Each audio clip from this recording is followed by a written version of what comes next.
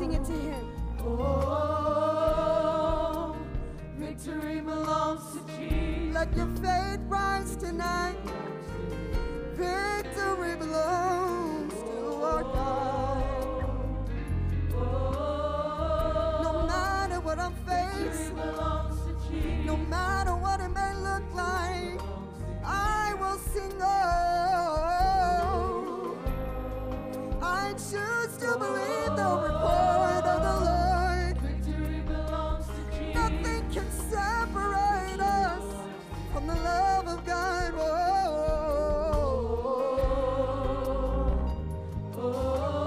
victory belongs to Jesus.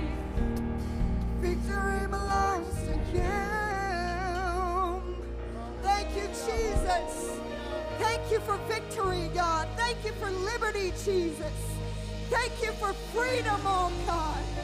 Thank you for the refreshing wind of the Holy Ghost, Jesus. Any time or place, we can just lift our hands and tap into victory and tap into strength and renewal and refreshing. Thank you, Jesus. Hallelujah. Hallelujah. Did anybody come to praise Him tonight?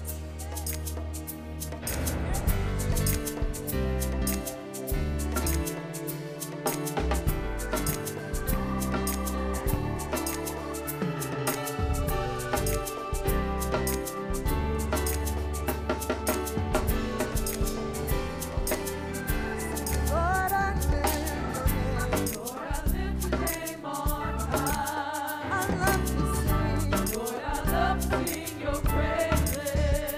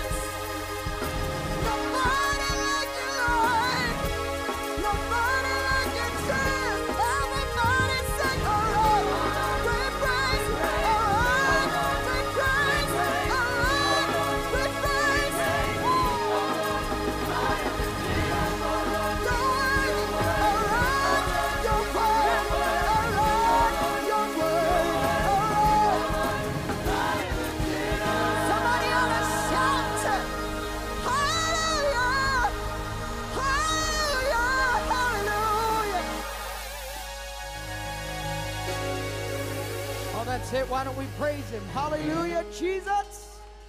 Oh, come on. You don't got to stop just because the music stopped. Hallelujah, Jesus. Oh, Lord, we praise you.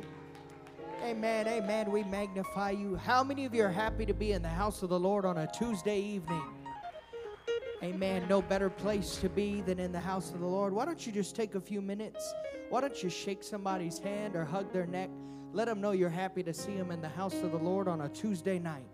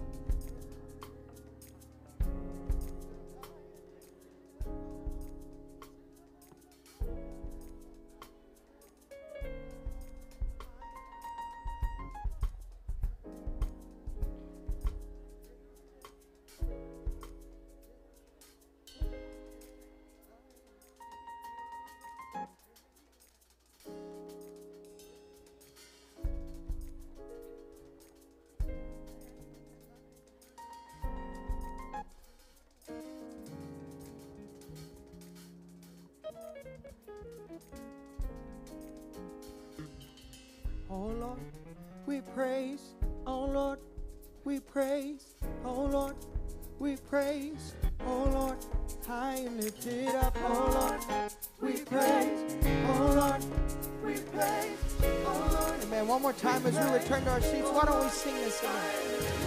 Oh Lord, we pray. Oh Lord, we pray. We pray. Oh Lord, we pray. We pray. Oh Lord, high and lifted up. Oh Lord. Praise, oh Lord, we praise, oh Lord. All right, one more time all together. Everybody help us sing. Oh Lord, we praise you. Oh Lord, we praise you. Oh Lord, we praise you. Oh Lord, we love you. Oh Lord, we love you. Oh Lord, we love you. Oh Lord, now you say, oh Lord, we love you.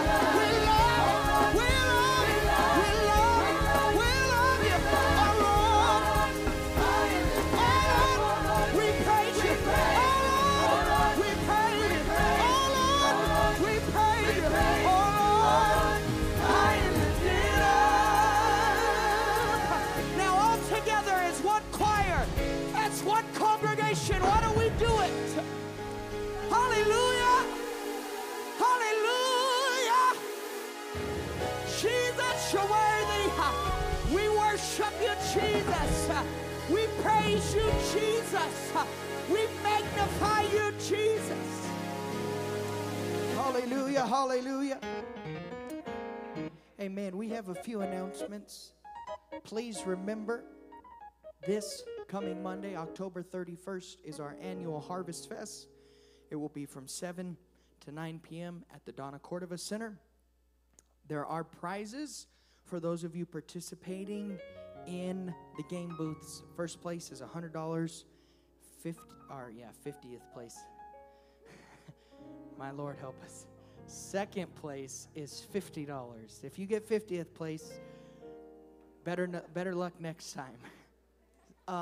If you are coming to that, for anyone and everyone coming to that, please bring a bag of candy for the children and all the adults that are still trying to be children.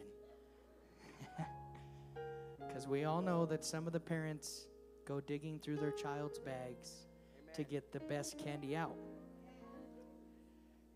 And just tell them, we're teaching you how to tithe. You get to pay 10%.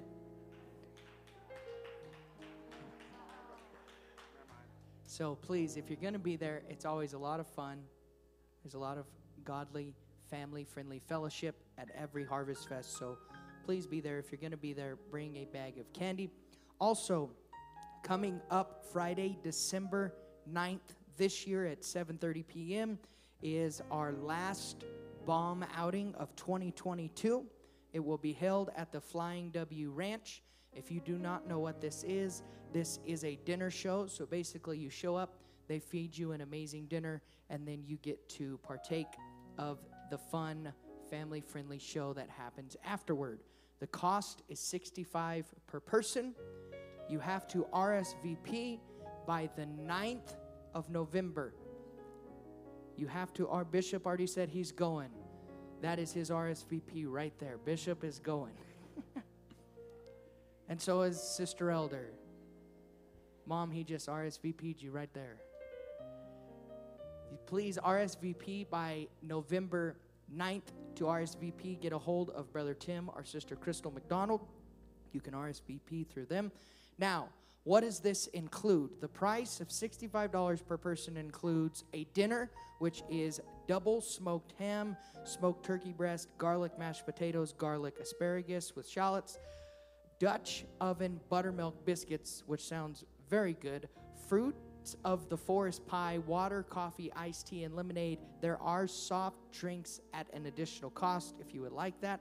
After you eat your dinner, there is a Christmas show, which is music and entertainment, which is provided by the Flying W Wranglers. I have not got to go since they rebuilt this. It burnt down a few years ago, but everyone I have talked to said it is even better than it was before, and it is absolutely worth the money. So find somewhere to stash your children for a few hours, if you have children, and then get your husband or your wife and sign up for that and be there. You do not want to miss that. Also, coming up very quickly, it is October 29th at 8:30 a.m. Right here, there is a ministerial tag-in for all the department heads, for all the ministerial heads, and there is youth Bible study the same day, October 29th. It will be in Colorado Springs. If you want to be a part of that, young people, get in touch with Sister Melody Elder and be at the church at 11 a.m. so you can be a part of that. Now, with all of that out of the way, if you would place our memory verse up on the screen, please. O Israel, trust thou in the Lord. He is their help and their shield. O house of Aaron, trust in the Lord. He is their help and their shield. Ye that fear the Lord, trust in the Lord. He is their help and their shield. The Lord hath been mindful of us. He will bless us. He will bless the house of Israel. He will bless the house of Aaron. He will bless them that fear the Lord, both small and great. The Lord shall increase you more and more, you and your children. If you believe that with faith in your heart, go ahead and bring your tithes and offerings this evening.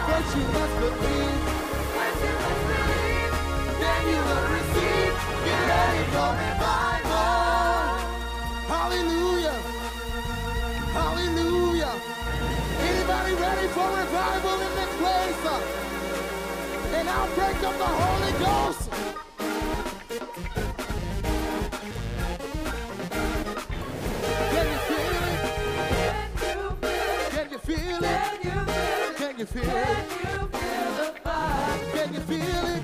Can you feel it? Can you feel it? Can you feel it? Can you feel Can it? you feel the fire? I want to do something very unique right now. I want you to grab a praise partner. If you're ready for revival, I want you to grab a partner and come down here to the front. Everybody, grab a partner and come down here to the front. We're going to see revival in our city.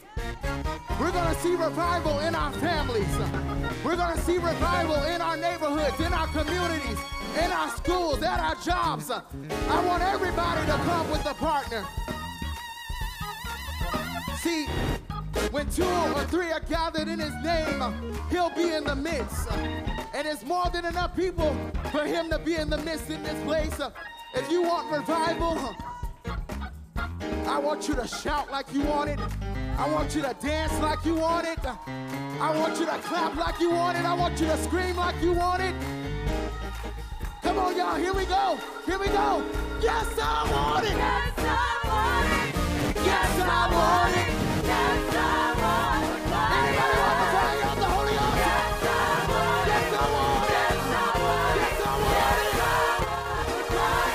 Want that fire. Yes, I want it. In our homes, Yes, I want it. in our jobs, in our church. Yes, I want it. Yes, I want it. Yes, I want it. Yes, I want it. Yes, I want it. Yes, I want it. Yes, I want it. Yes, I want it. Yes, I want it. Yes, I want the fire. Yes, I want it. Yes, I want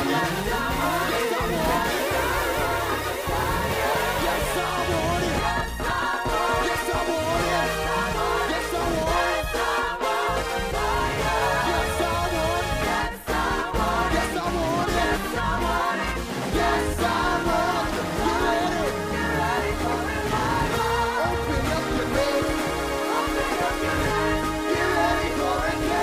Get ready for it. What you must believe.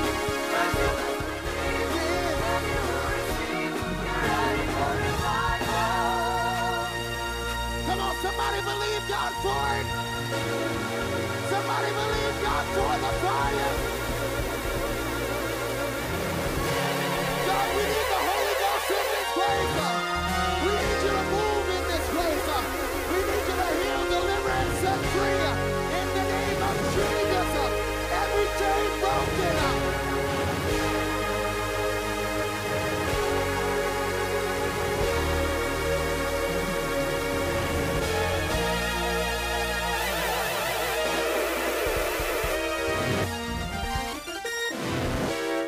It feels good in here, don't you feel it? Can you feel it? The fire of the Holy Ghost in this place. Now high five about 5 people on your way back to your seats and say, I feel that fire moving in this place.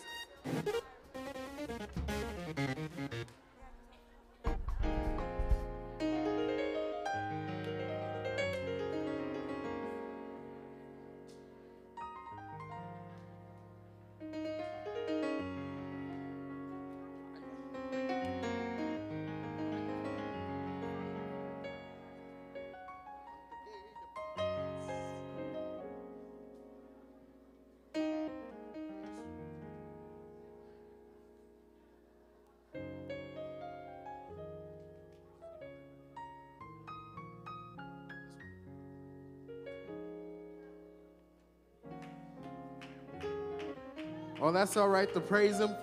Why don't you lift up your voice to God with the voice of triumph? Come on, somebody shout out to him. Hallelujah.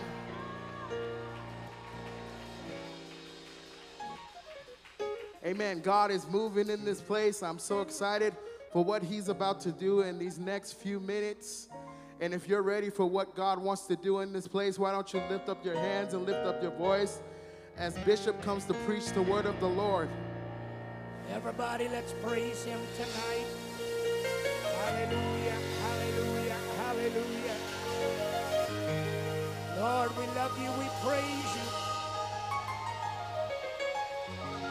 We honor you, we praise you, Jesus. Hallelujah, hallelujah, hallelujah. What a wonderful, good spirit we feel in this place tonight. I'm excited about what Jesus is doing. I want to say, you can be seated for a minute. I don't talk much about this, but I think it's important to pay attention to what's going on around you. I know you don't hear much about this in church anymore. Maybe we should. But I encourage each and every one of you to vote. If you're an American citizen, that is one of your, well, that was kind of anemic. Let me try that again. I would encourage you to vote.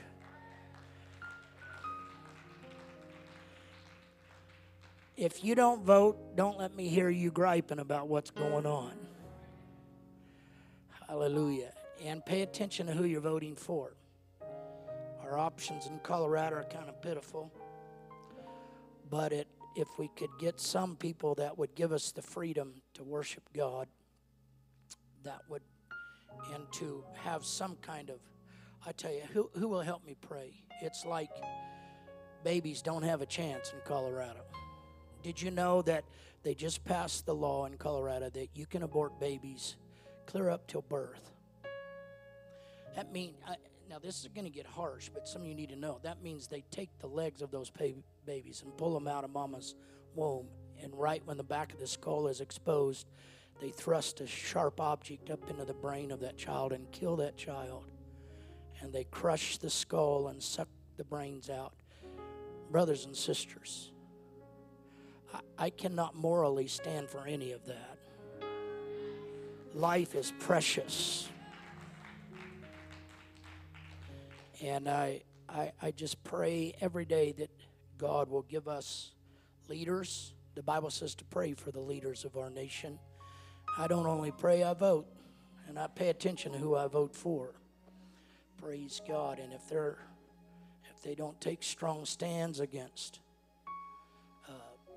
homosexuality and abortion, and those are moral issues. Those are not political issues. Don't let them make those political issues. Praise God. And thank God you live in a country where you have the freedom and the opportunity to vote. A lot of nations don't have that opportunity, but we do. So don't discard it. Don't listen to the pundits and the media telling you it's not important. It is important. Praise God. And so that is my blurb for this political session. Hallelujah. We have been having some wonderful lessons around here. And I was praying today, I was thinking, God, we need another revival. We need an evangelist to come in here. And I'm praying about that. But I also feel like that there needs to be an establishment in this church. Has so many new people. As they come in, you don't realize that there are new people. And kind of short crowd tonight, but hopefully some of them are watching online as well. I will tell you openly, you'll never get me to agree that online is as good as being here. Praise God. One of these nights, I'm going to get a big old steak out and give everybody a steak and tell them, well, if you'd have been here, and I'm going to talk about how good it is. I'm going to let the juice run off of my chin. You can't virtually experience that. And the Bible said, oh, taste and see that the Lord is good. There's something about when God's body comes together. There's nothing like it in the world.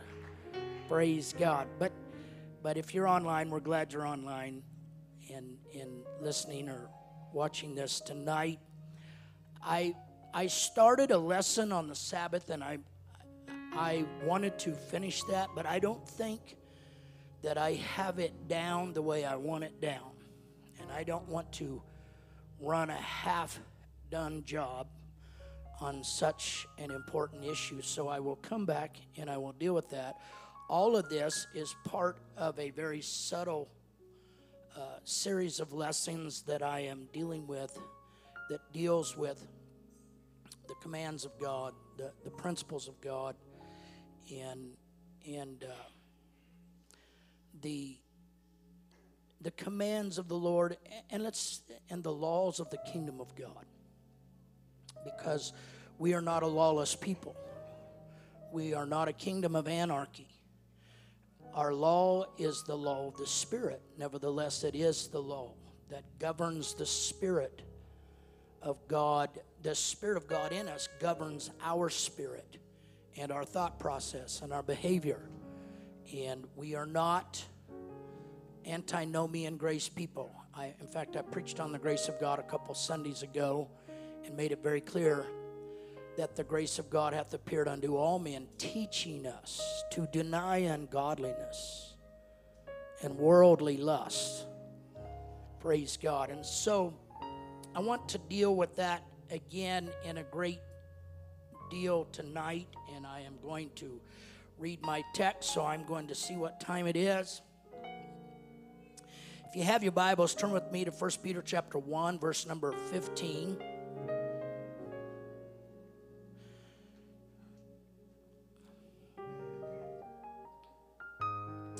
First Peter chapter 1 and verse number 15. Much of this will be borrowed from other apostolic preachers, and I don't have time to give credit to them, but so let me give credit to all of them. And thank you for all of them. And when I have time, I will acknowledge them. I thank God for my raising, and I thank God for men of God that gave me the resources to teach this stuff. Praise God. 1 Peter 1:15. But as he which hath called you is holy, so be ye holy in all manner of conversation. Because it is written, be ye holy, for I am holy. Let me try that again. But as he which hath called you is holy, so be ye holy in all manner of conversation. Because it is written, be ye holy, for I am holy. And so we want to deal with this in another detail of this tonight. The Sabbath is part of God's holiness, and so we'll get to that a little later. But I want to talk about this. But before I do that, can you put your Bibles down and let's ask God to speak to us tonight?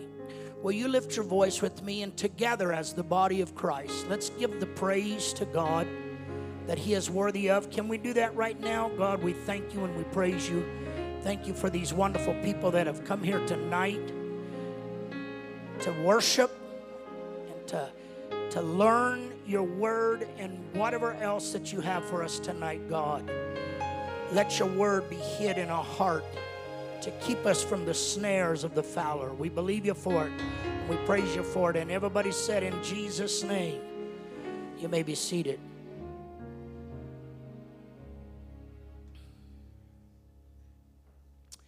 Holiness is the reflection of God, of who God is, born out of love for God and his word. In fact, the Bible tells us, for by grace are you saved, and that grace is through your faith. It's not of yourself. It is the gift of God. It is the gift of God. And so God bestows to us his grace. He comes into us. The grace of God hath appeared unto all men. How did the grace of God appear unto all men? Through Christ Jesus. He was the manifestation of God's grace to all of lost humanity. And so it reflects in our life. And if you have much understanding, if the sun shines off of the water and you do not have any kind of shield against the reflection of that sun shining off the water, whether you were in direct sunlight or whether you weren't, the reflection will still be manifest in your life. You will come to church and people will say, you have been in the sun. Well, actually I was wearing a hat, but the sun was reflecting off of the water. And so it is with God's holiness, if you really have the Holy Ghost and you are really in the presence of God, it will reflect in your life. You can see it. You can feel it. It's not that way with what the world calls legalism. Now, there are many people that are trying to sweep all of the Word of God under the banner of legalism, and so they teach another kind of grace that is known as antinomian grace, grace without law, and grace without any kind of accountability to God. That's not grace. That's somebody fulfilling their own desires and their own lust, and just making the kingdom of God to be whatever they want it to be in their mind. But real grace is reflected in our life. And I want to say this because I've dealt with this so much. There's a huge deal in our world today that anytime that God's grace has any kind of strings of accountability and any kind of demands in our life, which it will, the grace of God will demand accountability, and the grace of God will correct us.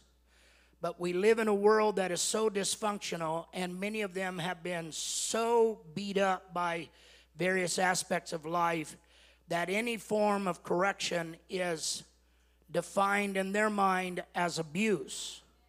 And so you find people that can't get a job because every time the boss tells them what to do, they'll say, well, he's abusing me. No, he's not. He's trying to teach you how to do your job right.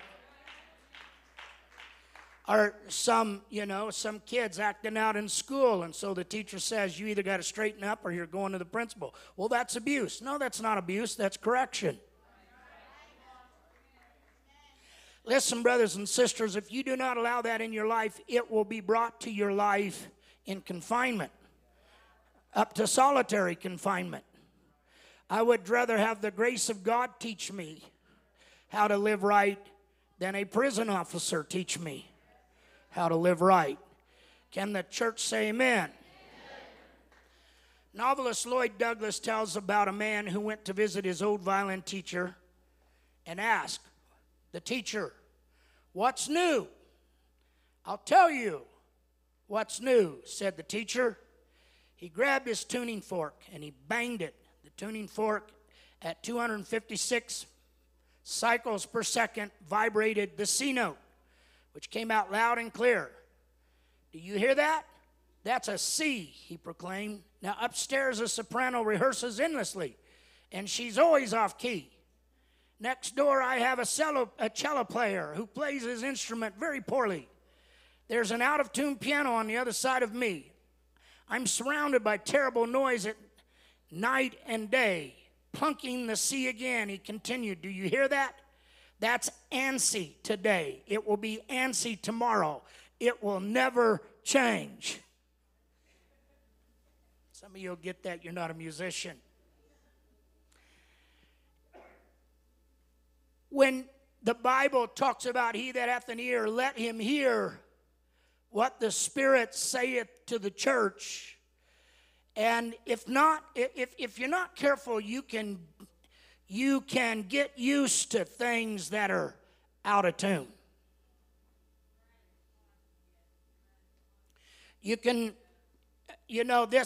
I have a hard time with this because my mama was a musician and my grandpa was a musician and all of my aunts and uncles were musicians. And when you go to a family reunion at the Chilton Place, it sounds like the Grand Ole Opry.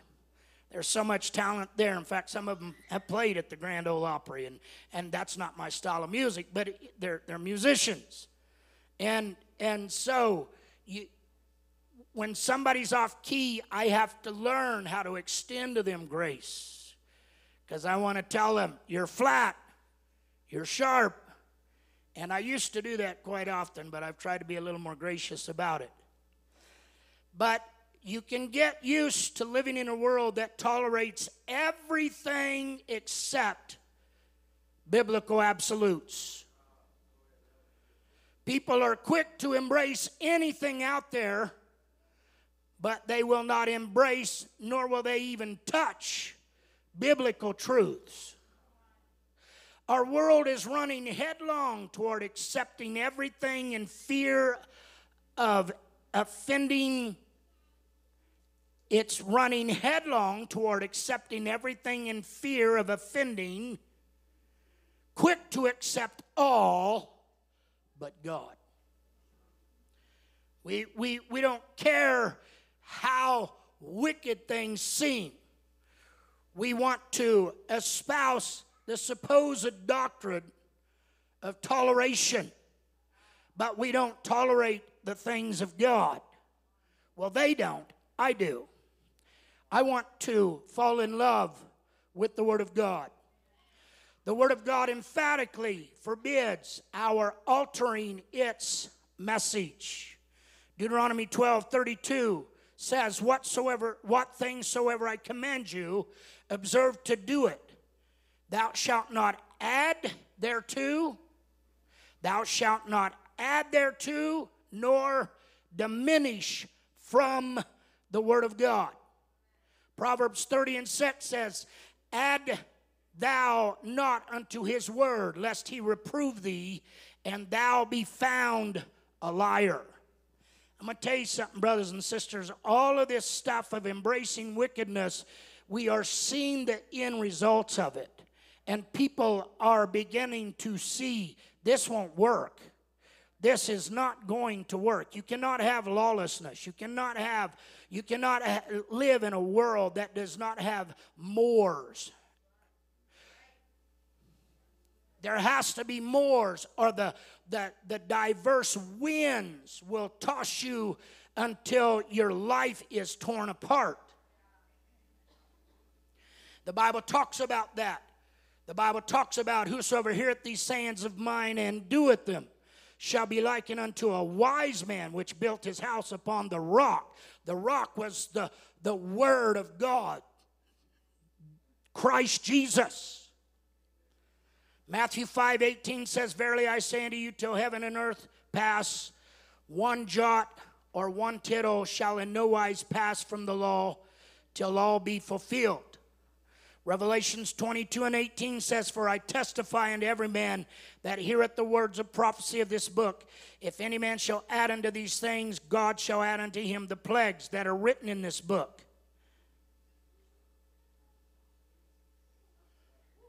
I hope you weren't asleep on that.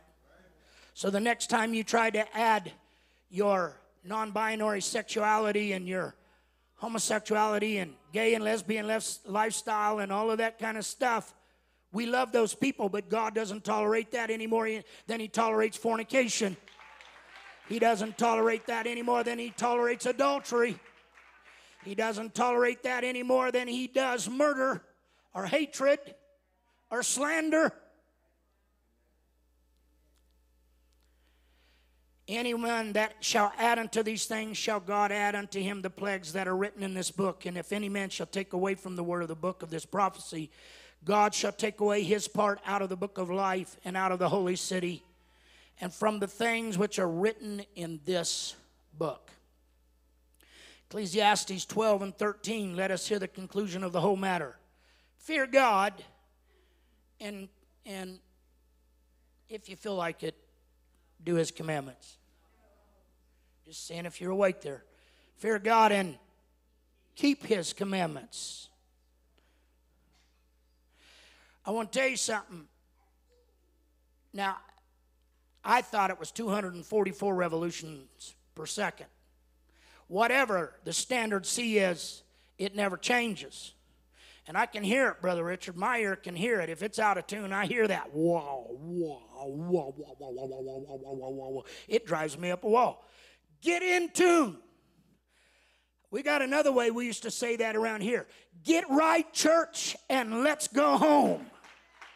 How many of you want to be right with God? Get right, church. Let's get in tune with the Word of God. Hallelujah. Some things are like the standard C, the C pitch. In the music world, they don't change. They don't change even slightly. If you change them slightly, you destroy the whole thing. Holiness principles never change. I don't care what era. It don't matter if we're in the 1700s, the 1800s, the 1900s, the 20th century, or the 21st century. Holiness is holiness. Follow peace with all men and holiness, without which no man shall see God. The way that we dress is important to God. Did you know we're one of the last vestiges of Christianity that believe that our appearance is important to God? Our hair is important to God. The long and the short of it, we'll get to that here eventually. Praise God. While I'm on that subject, we'll just go through it here quickly. We don't dye our hair any more than we paint our faces. We don't paint our fingernails. I don't have black fingernails tonight. I hate dirty fingernails. I try to clean them up as much as possible. I don't paint them. I don't put a clear coat on them. I don't put pink coats on them. We don't want to be fake. I'm not knocking you. I'm just saying we're not fake. Hallelujah. And our apparel, our adornment is extremely important to God. Can you clap your hands to Him? Praise God. One writer puts it like this: Nicholas was a proselyte of Antioch. He was one of the first 7 church deacons chosen to look after the business matters of the early church. We find this in Acts chapter 6, verse 3 through 5. You can put that up here while I continue to read this. This is where they are chosen by the church. We'll come back and we'll talk about church government too, because that's important too. Notice that these deacons were not chosen by the men of God. They were chosen by the church members. They were breveted. The leadership of the church was those people in the church that other people in the church had confidence in. That's why you need to break the habit of gossiping and slandering and talking about your brother or sister, because God may want to use you as a leader in the church. And you're tearing down your own influence when you talk about other people, and when you gossip about other people, and when you slander about other people. You're destroying your own influence. And that's the gifts and the talents that God has given you. What do you say? Let's all be Christians and let's just put all that stuff away. That's what it says there. And Nicholas was one of these that God chose through the influence that he had with the church. However, his dedication to the apostolic message and his love for the truth was short-lived. According to early writings on heresy, Nicholas eventually backslid and introduced the doctrine of the Nicolaitans to the church. How many of you have heard me teach about the 2 doctrines in the book of Revelations that God hated? The doctrine of the Laodiceans and the doctrine of the Nicolaitans. The Laodiceans were those that had no law. Laity, people, diocese, ruled by the people. Whatever's the popular opinion ruled them. That church, God hated that. The Nicolaitans were those where there was a select group of people that were above everybody else, and they told everybody else what to do, but they didn't live what they told everybody else to do. They were very immoral. Nicholas was the one that started this. Diotrephes was probably a part of his influence in 3 John, where John writes, and he says, but Diotrephes, who loveth to have the preeminence, and he tells, what's the other one that he's writing to? I can't remember now, but he says, don't have any part with that. That's not the way that the apostolic church is run. We'll come back and we'll deal with that in detail. Nicholas eventually backslid and introduced the doctrine of the Nicolaitans to the church. His doctrine came about as a knee-jerk reaction to the legalism of the Judaizers. It abused Paul's doctrine of the grace of God and introduced a false freedom into the church. Nicholas and his followers erred in combating one extreme teaching with another extreme teaching. I'm reminded of the thing that my pastor told me when I was dealing with a particular issue. Brother Wilson told me, you can't kill a devil by getting one. You can't kill the wrong spirit by getting the wrong spirit. And so, in Revelations, John compared the Nicolaitans to Balaam in the Old Testament, who cast a stumbling block before the children of Israel. Revelations 2:14 and 15. You can see here where he talks about how that the doctrine But I have a few things against thee, because thou hast them there that hold the doctrine of Balaam, who taught Balak to cast a stumbling block before the children of Israel, to eat things sacrificed unto idols and commit fornication. Verse 15. So hast thou also them that hold the doctrine of the Nicolaitans, which I hate. So there is a correlating spirit between the doctrine of the Nicolaitans and the spirit of compromise that Balaam introduced. Balaam was unsuccessful in cursing Israel from without, but he taught them to mix godliness and worldliness. I don't have time to read this, but you can go home and read Numbers 22, chapter 22, chapter 23, chapter 24, and chapter 25. And because he taught them how to compromise and to intertwine the compromise with the things of God, which we know as heresy. How many of you know the difference between false doctrine and heresy? False doctrine is false. Trinitarianism is false doctrine. I'm not trying to insult anybody. In fact, I have nobody in mind when I'm teaching. I am observing what the Bible and what history teaches us. And there's no such thing as Trinitarianism in the Bible. They will even acknowledge that it's a man-made doctrine, that it formulated through years of what they call orthodoxy and what they call church fathers, but they're not church fathers. They compromised on the truth of the Word of God. However, heresy will incorporate truth with false doctrine, and so it mixes false doctrine with truth, and it weaves it so timely, so timely and so concisely that you move in and out of the false doctrine and the truth, and you do it so quickly that it all sounds so good.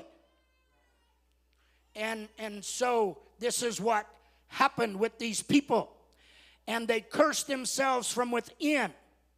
You can read this. God grew angry because they were actually going into the house of God and literally committing the act of fornication right in the house of God. You go read the story. What was his name? He was the son of. He was one of the sons of Moses, Aaron. One of the boys of Aaron. Was it Phineas, or was he the one that did it? I don't remember, but I read it tonight. Can't believe I can't remember it right now. But the Bible says when he caught that young man that was committing fornication right in the house of God, that he drove the spear through them, and it went through the back of the man and through the belly of the woman, which makes it very plain. They were right in the very act of the horrible immoral sin, and they were doing it right in the house of God.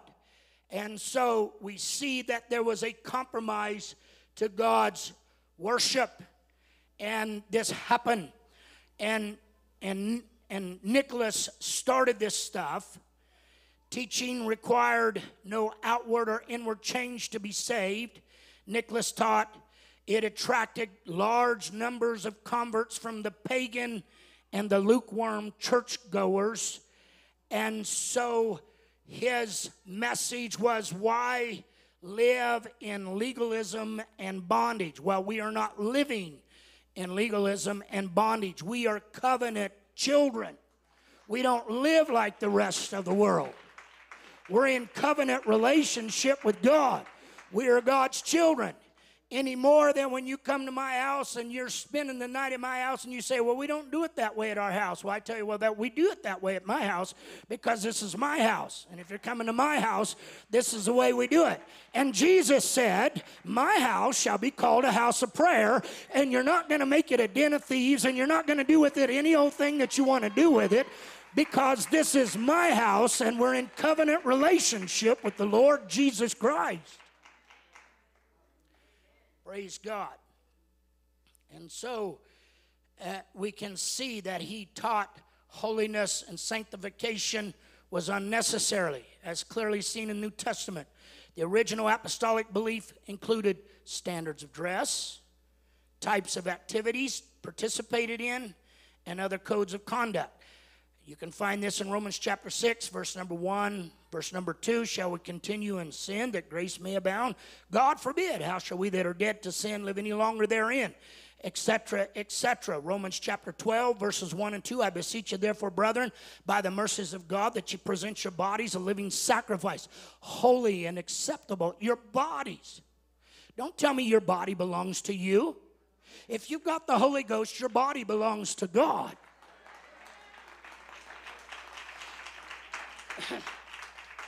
And we'll look at this here in a minute, but Paul was very clear. You don't take the temple of God and you use it for harlotry. That's what the Bible teaches. We don't do that. 1 Thessalonians 4, verse 3 through 7.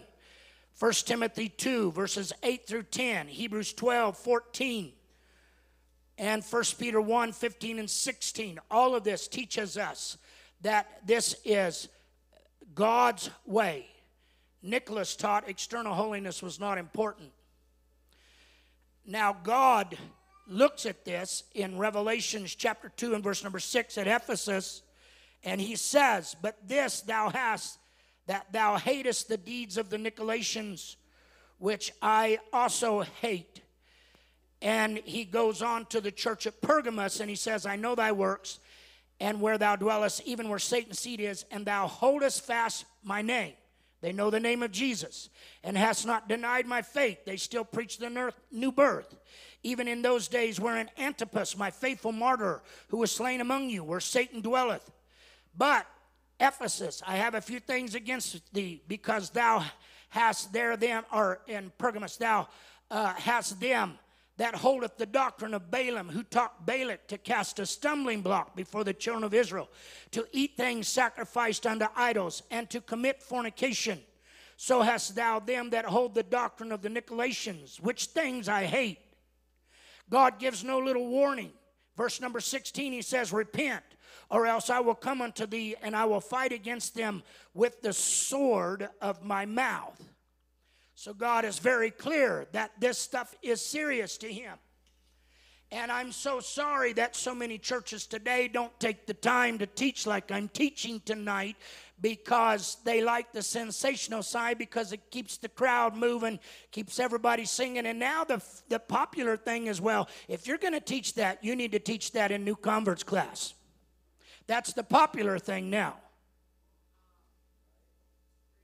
Well, we do teach it in new converts class, but we also teach it over the pulpit, because this is the Word of God. Why in the world are you ashamed of teaching the things of the Word of God? An outward standard of holiness was the first thing to go in the falling away of the first century church. That was the first thing that Satan attacked through these doctrines. But after the holiness left, this is the way that Satan always does this. You mark my words. Brother and Sister Westberger here, they're older than I am. They're not old, they're just older than I am. And they have seen it happen, and many of you that have lived for God any length of time, Satan makes a big deal out of how you look and how you dress and your outward conversations, and he says that's just not important. But that's not really what he's after. Because you watch those people, after a while, there's no real repentance in the church. When everybody comes up here, there's no plea made for people in the altar to repent and to get away from their sin. And there's this peer pressure for people to get the Holy Ghost immediately. Well, let me tell you something. I don't think you have to tarry for years and years and years to get the Holy Ghost. But I'll tell you this, sometimes getting over the flesh is harder than getting rid of demons. Thank you for those 3 people that believe that. I said sometimes getting past the flesh is harder than fighting the devil, brothers and sisters. And I thank God for a church that understands the value of repentance. That's the first part of the new birth, is repent. Repent, repent, repent. Repent, repent, or ye all likewise shall perish. And he came preaching the message of repentance. Getting out of this world is a big deal. Getting the world out of your heart is a big deal. Getting the world out of your conversation is a big deal. Getting the world out of your thought process is a big deal. Getting the world out of your behavior is a big deal. Getting the world out of your house is a big deal. Getting the world out of your marriage is a big deal. Getting the world out of your children is a big deal. You can't just tell them how to get it out of their life. You got to live it in front of them if you want to see them get it out of their life. How many of you thank God for the message of repentance? Repent and be baptized, every one of you, in the name of Jesus Christ for the remission of sin, and you shall receive the gift of the Holy Ghost. Oh, clap your hands for that message.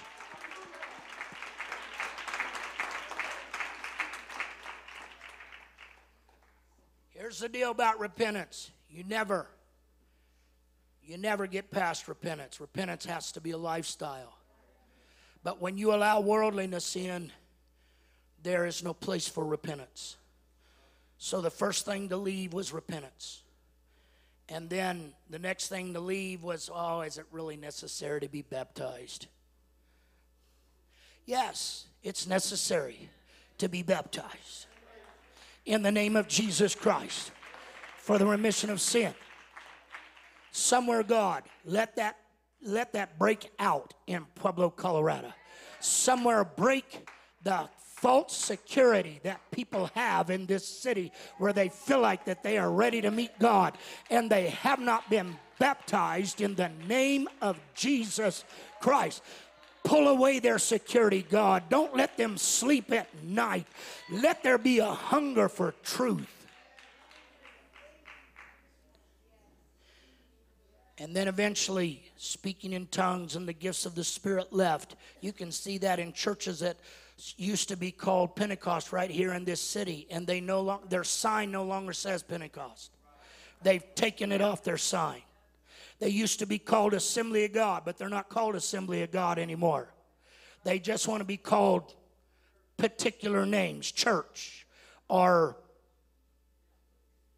point or some of the craziest names. 23.com. They had one up in Colorado Springs called Church of the Most High. And they were all smoking marijuana, getting high. That's the truth. You think I'm telling you? I'm not. But that's what happens when you get rid of repentance. That's what happens when you think that this covenant is no big deal between you and God. I'm going to tell you, God looks at his covenant with his children like it's a marriage. And if you don't think your covenant between you and God is a big deal, then you probably won't think your covenant of marriage between you and your spouse is a big deal, because it's the same spirit. You can see that in the Old Testament. The Bible says when that harlot tempted that young man, she was an adulterer. And she tempted the young man, and she said, come with me. And the Bible says that she tempted him. She seduced him with her words. It's the same Hebrew word where we get our word doctrine from. She seduced him with her doctrine. I don't want to be seduced any way, shape, or form. I want to be in love. I want to be in covenant relationship with the Lord Jesus Christ. Can you clap your hands to him?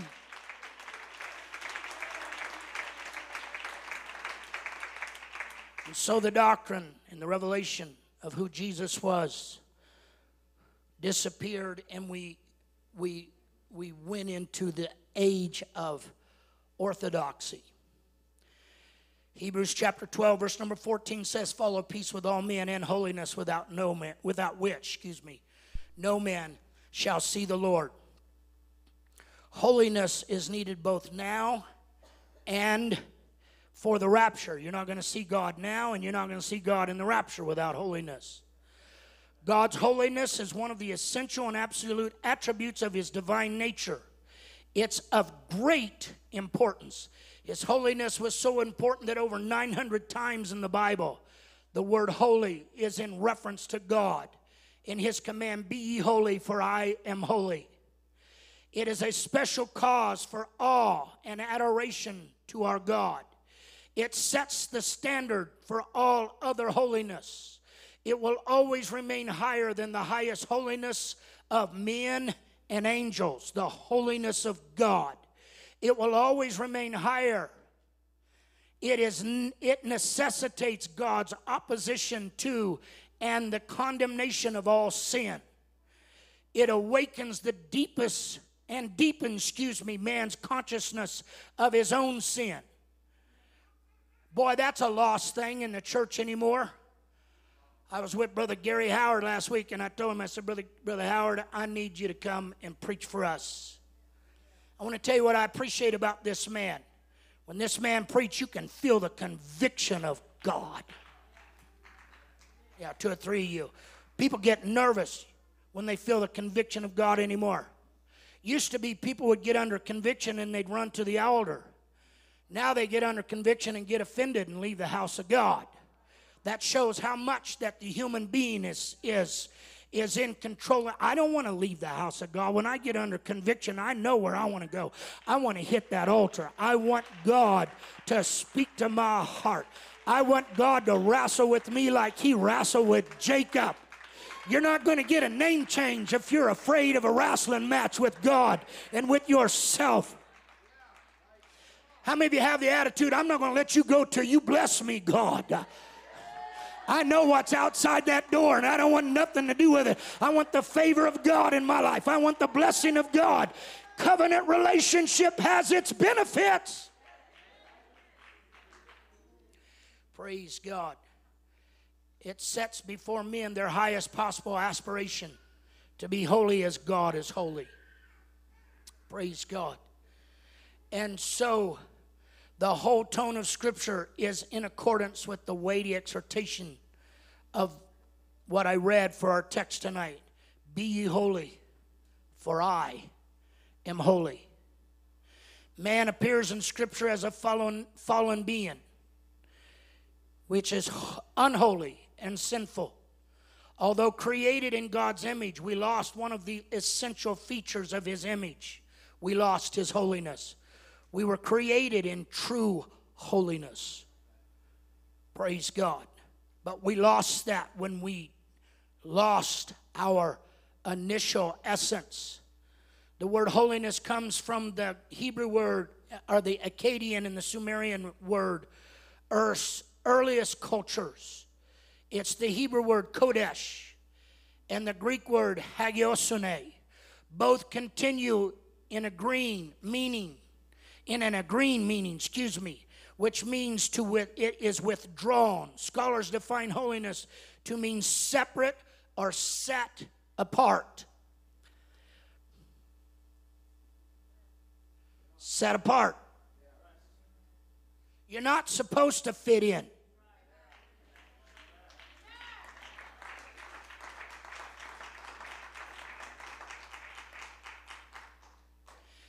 Holiness does not mean withdrawing from something, but holiness means withdrawing into something. I'm not being withdrawn from the world. I'm being drawn into the kingdom of God. Abraham, get thee out of thy country and out of thy kindred's house and go where I will tell thee. He didn't just call him out. He gave him a promise to go into. That's extremely important because so much of holiness today is taught in a manner where the Holy Ghost is not drawing anybody. If the Holy Ghost is not drawing you out and into, then chances are you're not going to stay. But if the Holy Ghost is doing it, let me tell you something. I don't remember what restaurant I went to. I went somewhere. But yesterday I went to a restaurant, no, it was Sunday morning, down the street from us where we were staying in the hotel in Greeley. Great breakfast, but the only seat they had was at the bar. Well, I really didn't want to sit at the bar, but I was hungry and I didn't have a lot of time to wait. So I sat down there, and there was row after row of whiskey bottle, rum. I don't know what it all is. I'm so unfamiliar with that world. And all of that was right there in front of me. Did you know I had no desire? I didn't look at that lady and say, please stop me. Please stop me. Please don't let me do that.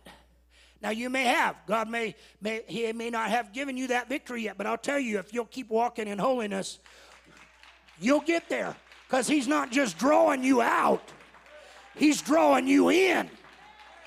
He's taking you somewhere. That's what holiness is all about, brothers and sisters. I had no desire for that because I had something else on my mind. I had getting drunk on the Holy Ghost in about 40 more minutes. And I was sitting there and I was scrolling through my notes as fast as I could. And that lady said, you look nice this morning. And I said, yes, ma'am, I'm on my way to church. I didn't give a rip about all that drink. I felt like Jesus. I have meat to eat that you know not of. And she said, oh my goodness. She said, is this how you observe the Sabbath? And I said, yes, ma'am, but this ain't the Sabbath. This is the first day of the week. The Holy Ghost is my Sabbath. And she looked like she swallowed a mule. Oh, and I said, here, why don't you come to church? Oh, no, I have my place where I practice the Sabbath. Well, hopefully the Holy Ghost will get a hold of her too. Because that is the Sabbath. What are you talking about, Brother Elder? I'm telling you, when you get the Holy Ghost, it's not hard to live this way. I'm not looking at the world wishing I had what the world had, just begrudging the fact that they're getting to do stuff that I don't get to do. You know what? If that's the way you feel, let me invite you back up to this altar. Let me introduce you to the Holy Ghost. Why don't you just pray in the Holy Ghost for a little while and let Jesus get a hold of your heart?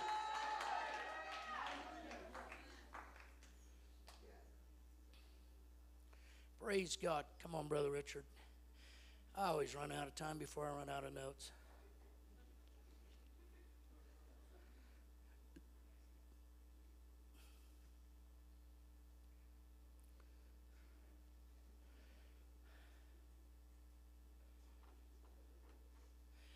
The Bible says, therefore, in Hebrews chapter 6, verse number 1, leaving the principles of the doctrine of Christ, let us go on into perfection, not laying again the foundation of repentance from dead works and of faith toward God, of the doctrine of baptisms and the laying on of hands and of the resurrection of the dead and of eternal judgment.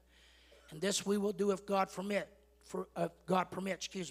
For it is impossible for those who were once enlightened to have tasted of the heavenly gift and were made partakers of the Holy Ghost and have tasted of the good word of God and the powers of the world to come. If they shall fall away, to renew them again unto repentance, seeing they crucify to themselves the Son of God afresh and put him to an open shame. In other words, those who quit believing fall away unless they turn back and fully embrace the principles of the doctrine of Christ and once again go into maturity. They cannot be renewed until they turn again. You can't keep going on in your unrepentant way.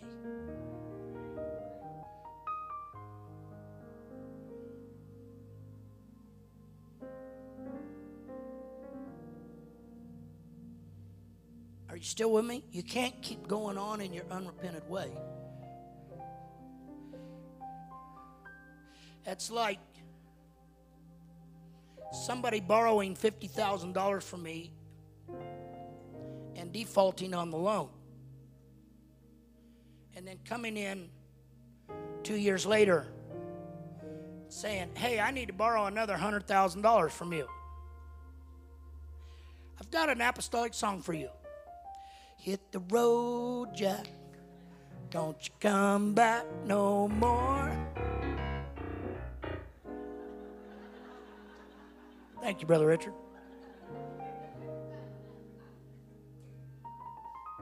Now, do I love you? Yeah, I love you. Now, if you repent and pay the $50,000 back to me, I might consider it. Now, I know that's not a perfect analogy, but people want to leave stuff unresolved. That's why if you've treated a brother wrong, have the courage to just go say, brother, help me take care of this. We're talking about repentance.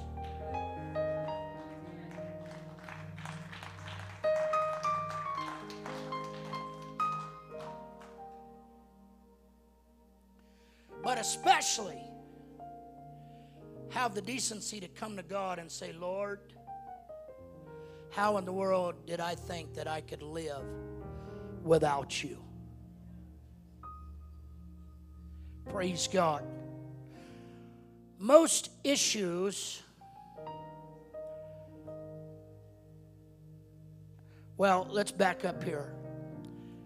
Unger's Bible Dictionary, page 582 says, holiness, so far as it appears in man, is an outcome of God's gracious work and salvation, and yet not without the proper exertion of one's own free will and putting forth of the effort.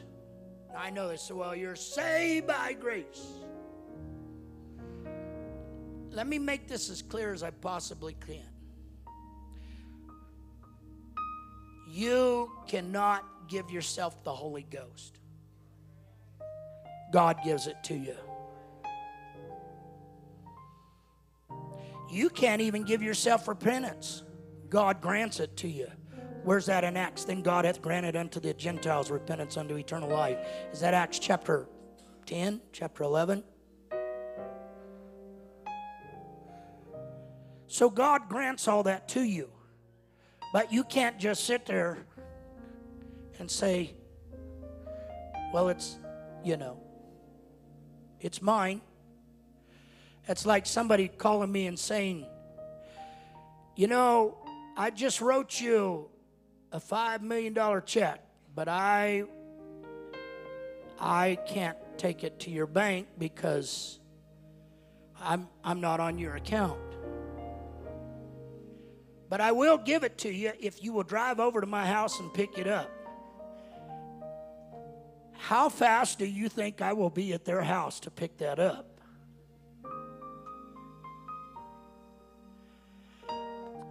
It don't matter. I'll pay you the speeding ticket. Who gives a rip? And that's the way salvation has come to man. God has made salvation possible through Jesus Christ. Before Jesus Christ came, there was no salvation for humanity. Humanity was destined for hell. It was lost. Christ made it possible. But you have to repent. You have to be baptized in the name of Jesus Christ for the remission of sin. And God will fill you with the Holy Ghost. That's how it happens, brothers and sisters. Don't let anybody tell you any different way. And if you're going to stay on the road to heaven, you have to come back and repent again.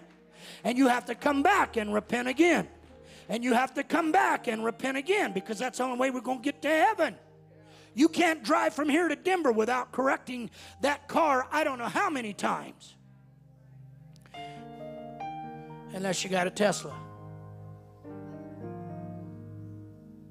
But somebody's correcting even that one. Because there has to be constant correction in our spirit, our fallen nature. Now, most issues of holiness may not necessarily be salvific issues. They could be Christian or maturity issues. But I'll tell you this, if you let them go unchecked, they will become salvific issues. How many of you understand that you have to correct the human spirit or it will become tainted? This is where I'm going to stop tonight, and I'll finish this next Tuesday night. No, I won't. I'll be on my way to Israel. But I'll finish it when I get home. But how many of you want to be holy? Why don't you stand to your feet right now? And let's lift our hands.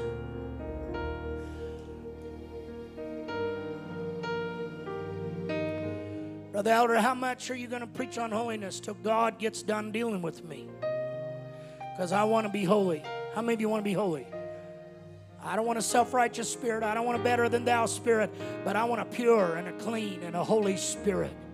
If that's the way you feel, can you just spend a few minutes in the presence of God tonight? Hallelujah. Praise God.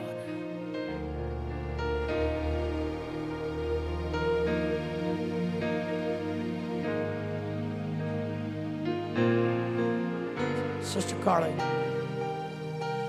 Hallelujah, hallelujah. Come on. Let's spend a few minutes in the presence of God. Let's don't allow this holy presence of God that we feel right now to just be a casual thing with us. Hallelujah, hallelujah, hallelujah.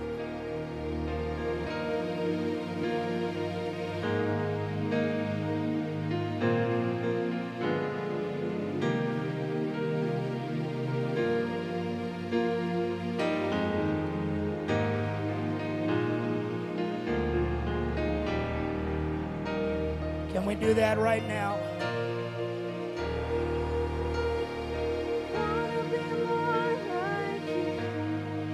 Jesus.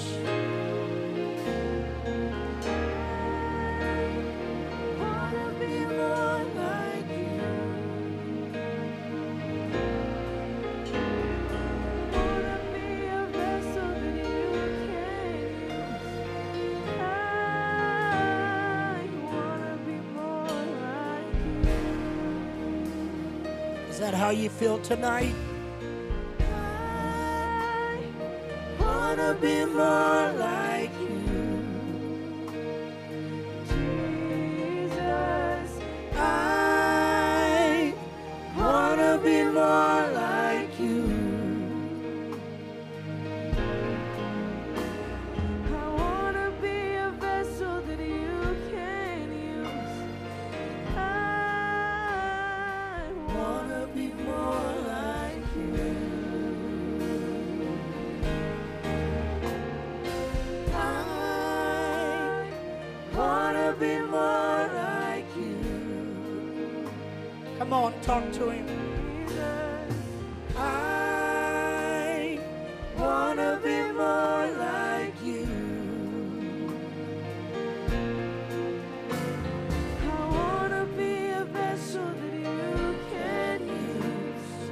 I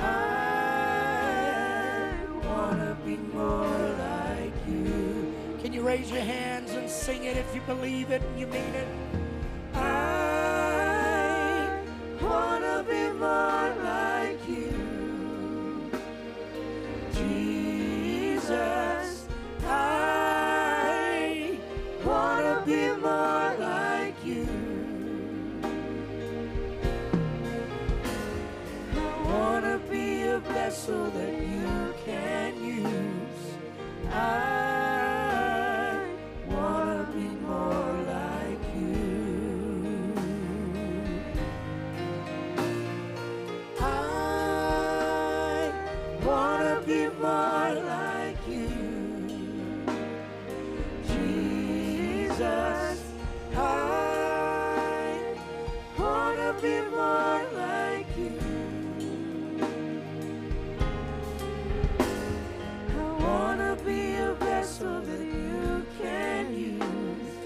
I wanna be more like you. I wanna be more like you, Jesus. I wanna be more like you. I wanna be a vessel that you can use. I wanna be more like you. Come on, let's sing it to him. I wanna be more like you, Jesus. I wanna be more like you.